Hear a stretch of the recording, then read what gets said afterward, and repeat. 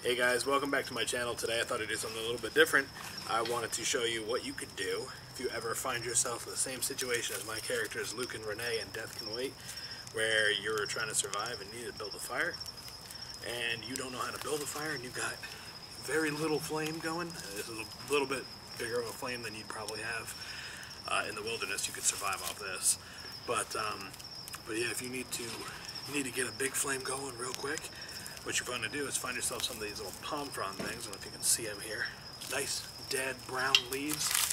And what you do, you get yourself a little bit of a flame going, stick those bad boys in, and voila, they come to life. Instant. Throw some logs on there, got yourself a nice big fire. Very, very big fire. Whew, that's hot. And Luke and Renee in Death Can Wait do this exact thing to survive, so check that book out, might save your life.